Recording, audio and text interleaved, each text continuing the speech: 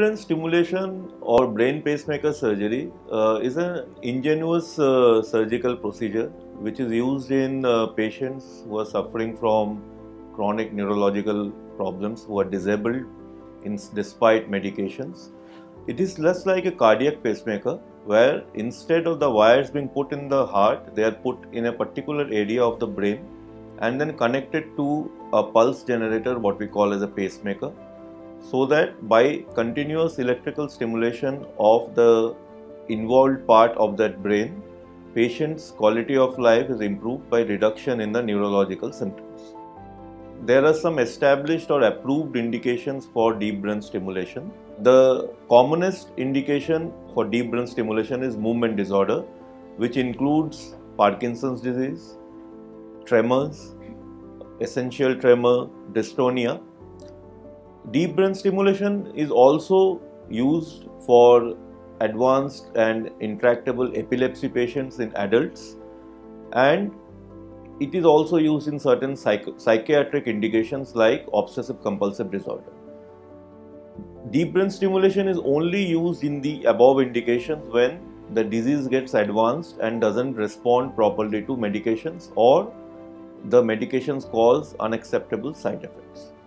Deep brain stimulation is performed by a team of doctors, which includes a neurosurgeon, a functional neurosurgeon, a movement disorder neurologist, and a neurophysician, a neuropsychiatrist, where first we analyze and ascertain the candidature of the patient where in our movement disorder clinic to make sure that the patient is a good candidate for surgery. Once that first step is taken, then the patient is admitted and a deep brain stimulation specific computerized advanced MRI is done, following which the patient is taken to the OR.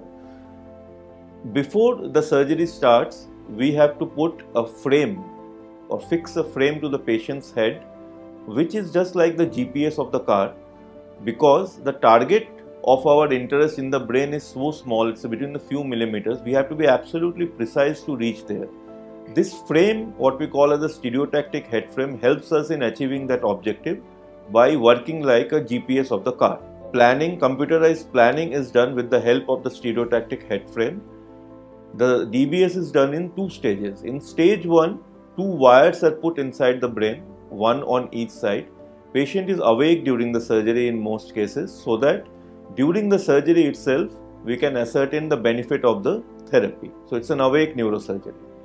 Stage 2 is where the wires are then hooked up with the pacemaker. It's a shorter procedure which is done under general anesthesia. Deep brain stimulation is a long-term solution for patients who are suffering from advanced neurological diseases.